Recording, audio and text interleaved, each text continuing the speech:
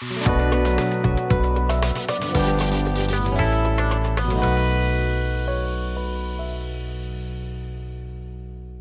it's Dr. Brian Mowll, the Diabetes Coach. I am a master licensed diabetes educator, a certified diabetes care and education specialist, and I am IFM certified in functional medicine. I help people reverse type 2 diabetes, insulin resistance, and metabolic dysfunction by finding and addressing the underlying root causes using a personalized diet and lifestyle approach. In this video today, we'll be featuring another Ask the Diabetes Coach segment with a question that came again from one of my recent webinars. Actually, there's 3 different questions that all pertain to fasting insulin. So I thought I'd shoot a video for you guys today on everything about fasting insulin, the blood test, and what we're measuring, why it's important, what it is, and what it actually means for your health and your blood sugar control. If you like this video and the content that I'm putting out here for you on my YouTube channel, please do me a favor and give this video a thumbs up. I'd also appreciate it if you subscribe to the channel and then click that little bell for notifications so that you don't miss any of my new videos, which I'm putting out every single week. If you want to learn more about how to control your blood sugar with a natural lifestyle approach, there's a gift for you in the description underneath this video called the Blood Sugar Manifesto.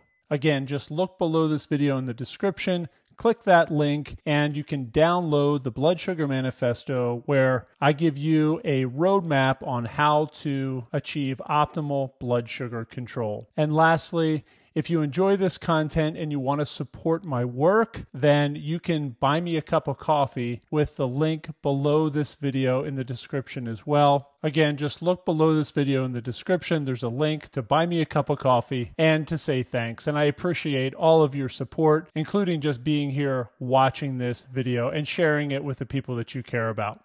So let's get into this topic of fasting insulin. Fasting insulin is a blood test, and of course, it's a hormone that we're measuring in the bloodstream. And insulin is probably the most important hormone when it comes to blood sugar control and metabolic health. Many people are familiar with the hormone insulin. They think about insulin injections for people with type 1 diabetes and some people with type 2. And they think about this hormone that helps us control and regulate our blood sugar, which it does. But insulin does way more than that. Insulin is, in fact, one of the most important hormones when it comes to fuel metabolism and fuel partitioning. So when I talk about fuel, what I'm talking about is the gasoline or the energy substrates in our body that we use to fuel our cells, to give our cells energy. So cellular energy is called ATP. And ATP are produced in the mitochondria of most cells from various substrates. And the 2 primary substrates that the body uses to produce ATP are glucose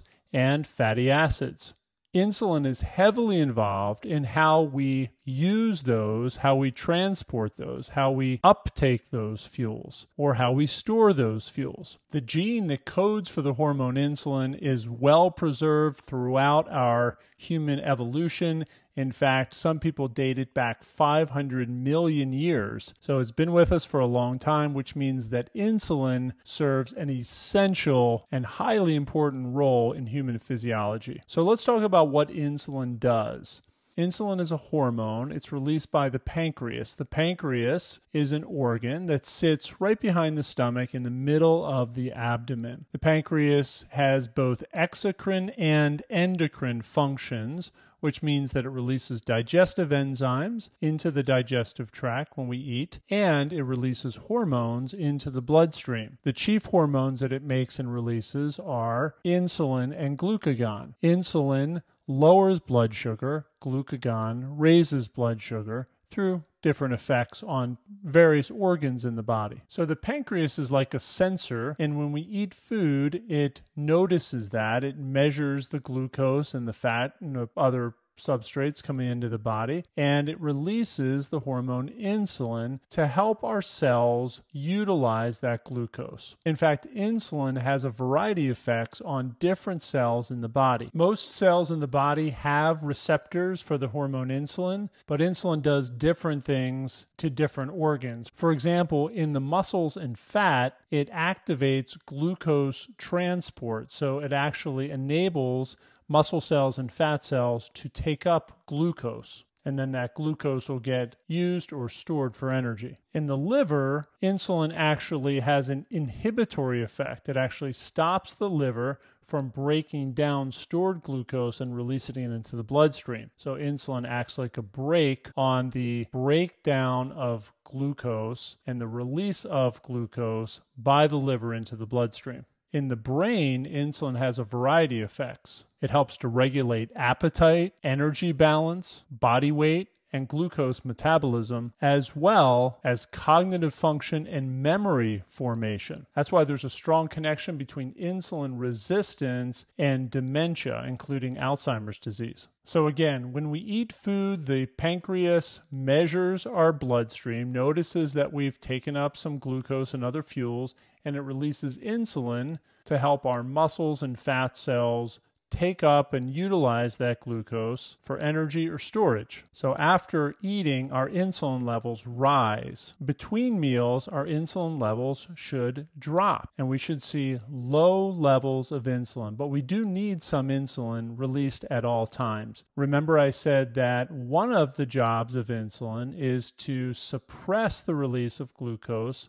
from the liver. It also has an inhibitory effect on fat cells releasing stored fat. So insulin tells our fat cells to hold on to stored fat and not release it by acting on the enzyme called hormone-sensitive lipase. So between meals in a fasted state, when we're not eating, insulin's main job is an anti-catabolic effect. In other words, a suppressive effect. It holds back stored energy in the liver and in the fat cells. So when we do a blood test that measures insulin in a fasted state, we should see some insulin, but we don't want to see elevated insulin. Elevated insulin, which is called hyperinsulinemia, is associated with insulin resistance. In fact, it's an effect of insulin resistance. When we become insulin resistant, and there's a variety of reasons for why that happens, you can check out some of my other videos to learn all about insulin resistance, insulin levels will rise. Why does that happen? Because the body wants to overcome that resistance, and its chief mechanism for doing that is producing more insulin. Just like if you were talking to someone and they couldn't quite hear you and they kept saying, what, I can't hear you, your response would be to, in all likelihood, talk louder. So you would try to overcome their hearing resistance with more input. The body does the same thing. It produces high levels of insulin to overcome the insulin resistance. Now, that's not the only sign of insulin resistance, but it's one that we can easily measure through a fasting insulin test. Now, many people, when I talk about a fasting insulin test, think that they've actually had it, but in reality, most have not. And that brings us to the 3 questions that we have for today that prompted this video on Ask the Diabetes Coach. And the first question, which actually isn't a question, it's more of a comment from Patrice. She says, the first time I requested a fasting insulin test, my PA or physician's assistant said, "What's that?" I couldn't believe it, but I did successfully get the test after educating her. Haha. Yeah, Patrice, so true.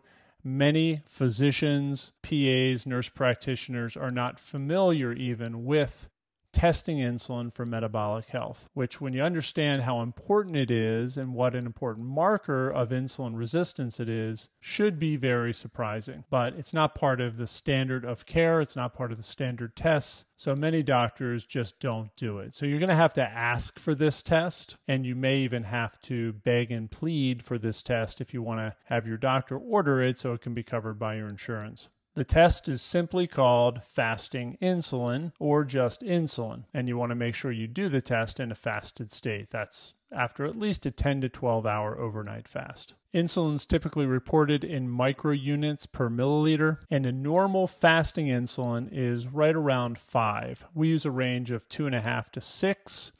Anything over 6 is starting to become elevated, and if it's over 10, it's considered hyperinsulinemia. Now, you might want to note that the lab reference range goes up to 24, 25, 26 in some cases, but from a metabolic health perspective, that is nowhere near normal. Normal is right around 5. If your fasting insulin is 20, then you have significant hyperinsulinemia and therefore significant insulin resistance. You're making 4 times the normal amount of insulin in order to try to control your blood sugar. Now, why does the normal range go up so high? This test is often run to test for something called an insulinoma, which is a insulin-producing tumor on the pancreas. And so if you're running it for that reason, the lab reference range is going to be different. But we're talking about doing it for metabolic health reasons, and so we want that fasting insulin to be right around 5 microunits per milliliter. Now, there's another test, which I'm not going to talk too much about here in this video, but it's called an insulin response test. That's a test that's done as part of an oral glucose tolerance test where you also check insulin levels. And I'll do a separate video about the insulin response test and how to use that one. But that's a good way to test for muscle and fat cell insulin resistance because you're mimicking a postprandial or post-meal state. It's not a fasted state once you've had that glucose challenge. So today we're talking about fasting insulin, and we want that fasting insulin around 5. That brings me to the second question from my recent webinar that prompted this video. This one is from Steve, and he says, I intended to ask if a fasting insulin below 2.5 is a problem. And that's a great question, and we do have to look at it in context. If your blood sugar is perfectly normal, you have a blood sugar of, say, 80 or 85, and your fasting insulin is under 2.5, then I wouldn't worry about it. I think it's totally fine. If, however, your fasting blood sugar is elevated and your fasting insulin is under 2.5, then we could potentially have a problem, and that's called insulin deficiency. We usually see that associated with type 1 diabetes or LADA, latent autoimmune diabetes of adulthood, but in some cases you could have type 2 diabetes and be insulin deficient. Another reason why it's so important to measure fasting insulin. So again, if blood sugar is elevated and the insulin is depressed below 2.5, that's a sign of insulin deficiency. Now, the last question today from that webinar was from Judith, and this is an interesting question. She says, in light of the knowledge that one of the reasons for high blood sugar is insulin resistance, and that's associated with high insulin, how come the most common treatment for high blood sugar is giving more insulin? By the way, fasting insulin is hardly ever measured, at least on commonly used lab panels. And she says, I am from Israel. Okay, it's also not commonly ordered here in the United States for the reasons I mentioned just a few minutes ago. So the question is, if insulin is high in insulin resistance, why are people with diabetes prescribed insulin? And it's a head scratcher. It's a really good question. I'll give you the actual answer, and then I'll tell you why it probably doesn't make a lot of sense. So the answer is that if blood sugar is really high, let's say it's 200 or 300, and doctors have tried other medications like metformin and sulfonylurea drugs and GLP-1 receptor agonists and DPP-4 inhibitors and other medications that are commonly used either in single or combination therapy, and the blood sugar still isn't coming down, then the only thing left from a medical perspective is insulin. And if you put enough insulin into the body, the blood sugar will come down. Unfortunately, there are a ton of side effects that come with that as well, like weight gain, chronic systemic inflammation, increases in complications like cardiovascular disease, and even the possibility of cancer progression. And those have all been documented. There are cases where insulin can be helpful and even necessary, and those are the cases of insulin deficiency. Certainly in type 1 diabetes, insulin is life-saving. In latent autoimmune diabetes of adulthood, insulin can become increasingly more important over time. And even in type 2 diabetes, if there's an insulin deficiency and the pancreas is not able to produce insulin, then exogenous or injected insulin becomes really important. But the question was about people who have high insulin and are given insulin. Even though there's a rationale for doing it, it really doesn't make a lot of sense. It's really like adding fuel to the fire, because the more insulin you put in,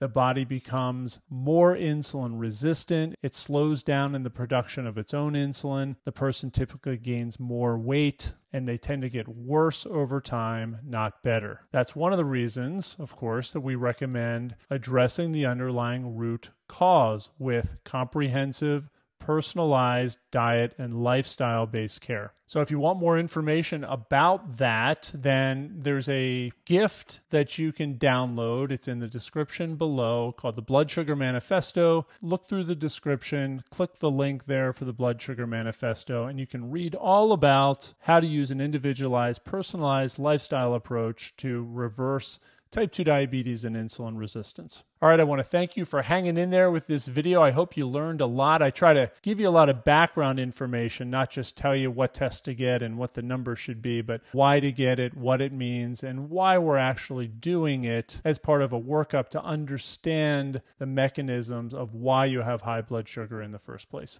All right, again, if you like this video content, give it a thumbs up. Put a comment below in the video. Those comments always stimulate some really good conversations. I try to read all of them and give my feedback. And subscribe to my channel. Click the bell for notifications so you don't miss my next video, which should be released shortly. Again, this is Dr. Brian Mowll, the Diabetes Coach with Ask the Diabetes Coach. I want to thank you for tuning in. I'll see you back on the next video.